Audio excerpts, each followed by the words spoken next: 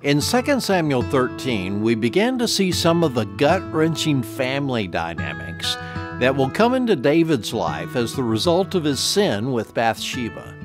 And it brings to light a life lesson that can be a hard pill to swallow for many of us, myself included.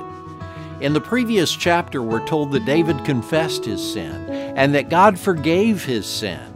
But even so, there were consequences that David would have to suffer because of his sin. And the ensuing scandal inside Israel's royal family is part of that. Here's what happened. David's daughter Tamar was raped and then cast aside by her brother. It's a perverse sin that destroyed a young woman's life. But none of the men in the royal family, including King David himself, responded in a godly way.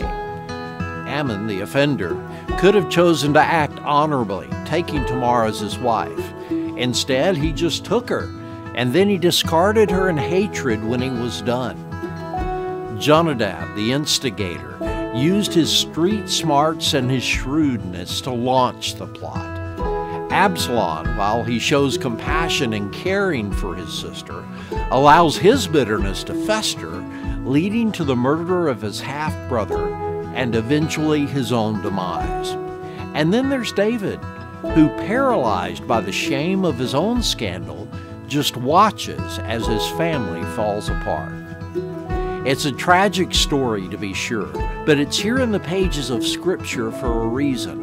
What's the reason? Well, I believe it's here to show God's faithfulness in spite of our sin. David sinned against the Lord, and he endured the consequences of it. But even so, God was faithful to preserve David's rule in Israel and to continue a season of peace and prosperity through the reign of his son Solomon. In our lives, sin can and very often does result in painful consequences.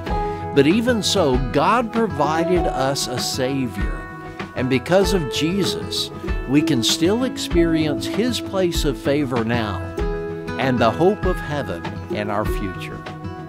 As we read 2 Samuel chapter 13 today, let's give thanks to God for His faithful love for us.